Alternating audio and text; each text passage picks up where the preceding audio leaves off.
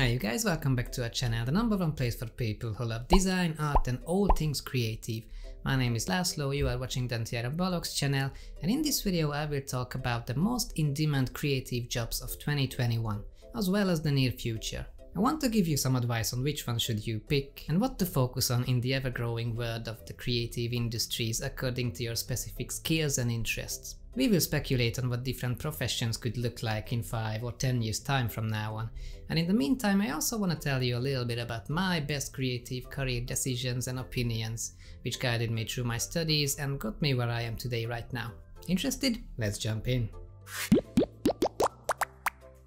Okay, in order to really attempt to get a grasp on the creative industries as a possible career path, first and foremost you have to come to terms with its ever-growing, ever-changing nature. As time goes on, different job roles come and go, and you have to get comfortable with this idea that you can never really afford to stop learning and expanding your skill set. New ideas and technologies are being invented, created, tested and prototyped, probably right now as we speak. And the people who come out as winners of this sort of game are usually the ones who are really good at predicting what's gonna happen.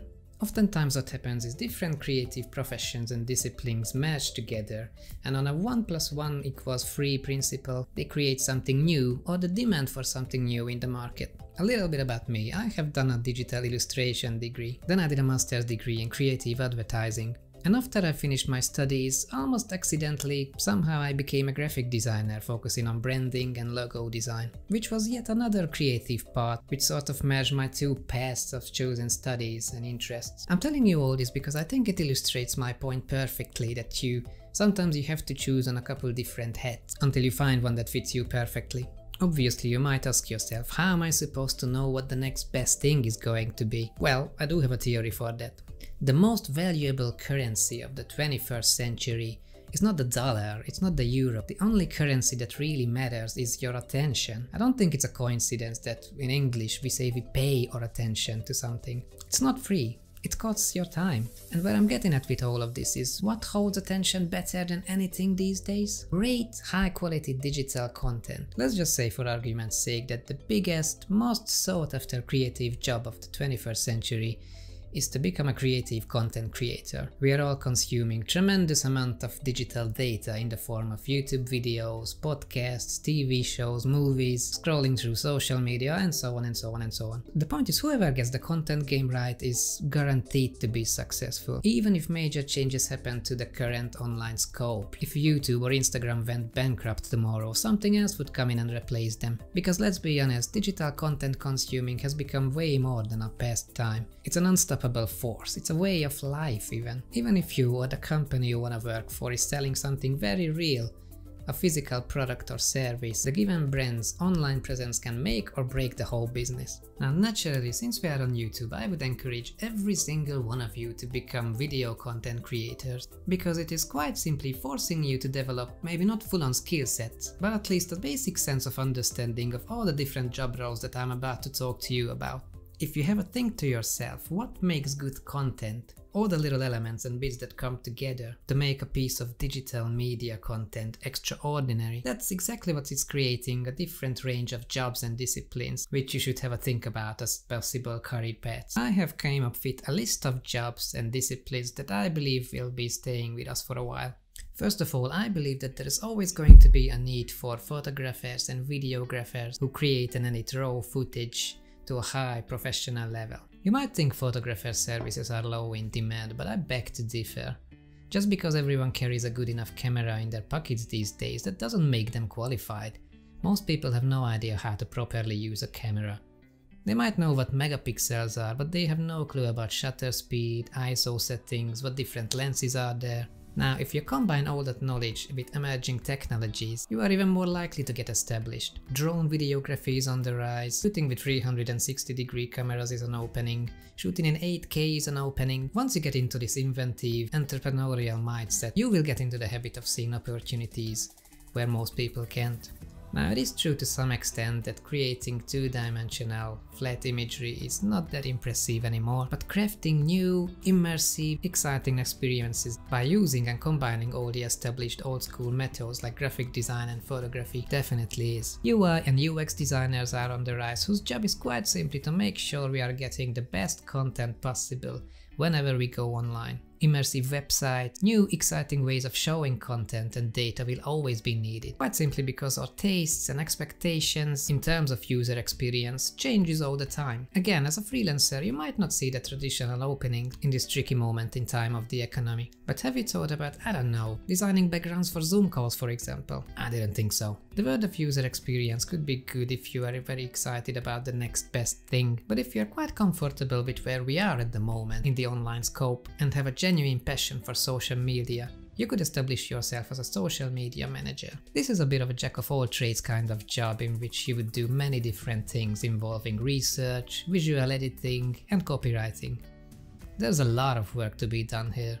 Trust me, I manage our business page on Instagram and I kinda wish I could just outsource it, because it's a lot of work. By the way, within this topic I also wanna state that I think good writing skills will always be needed, as it's something that can never really be automated.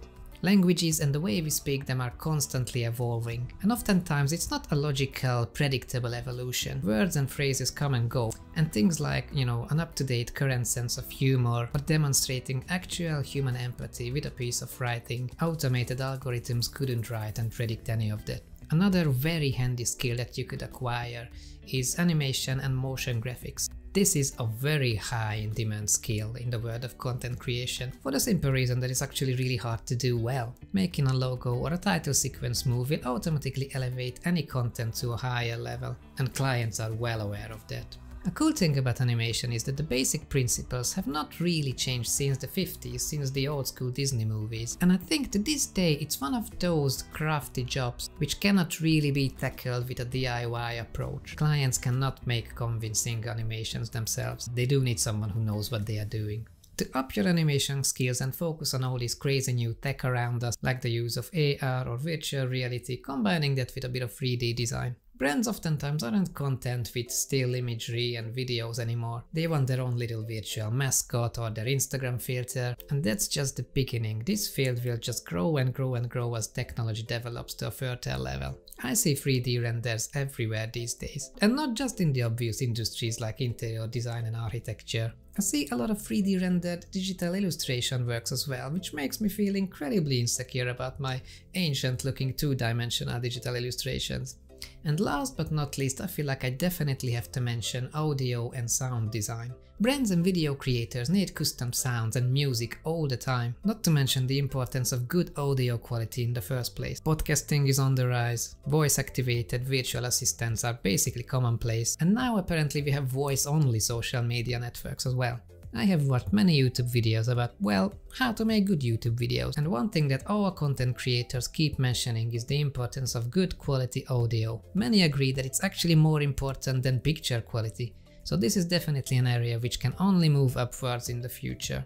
And as my last point, I want to address the elephant in the room before someone else does in the comment section. Yes, like many others, I do too fear the overglooming shadow of automation in the creative industries.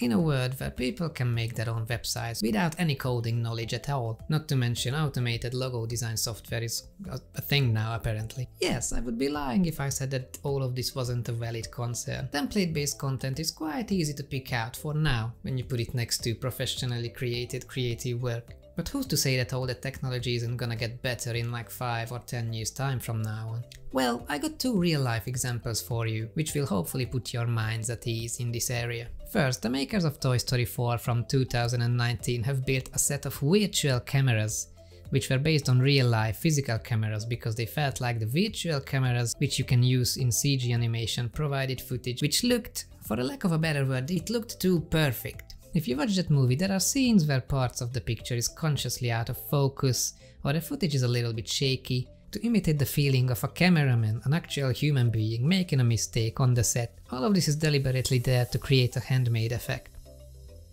Secondly, Sony Pictures' Spider-Man Into the Spider-Verse has relied on digital illustrators to recreate the gritty, imperfect nature of the original, old-school comic books for the movie's production design. The movie's visual effects supervisor said, and I quote this, "Computers do everything correctly and you have the right perspective and geometry all the time. What's interesting about art is all the imperfections that go hand in hand with a human creating things." Both of these movies are Academy Award-winning movies. I'll leave you with that to chew on. Okay, I hope this video provided some excitement and inspiration for the future of creative jobs. Again, my basic advice and message would be to jump head on deep, way out of your comfort zone and build something big, you know, make a YouTube video, record a podcast, build a very complicated animation, find a big project that combines a couple different job roles, because you will never know which one will actually grow on you. If you enjoyed this video, feel free to give it a big like, because that really does support our channel and we do appreciate that a great deal. Also, join our little design tribe if you enjoy this sort of content. We make videos about everything graphic design, illustration, interior design, architecture, art related. Take care guys, and I'll see you this time next week. Bye!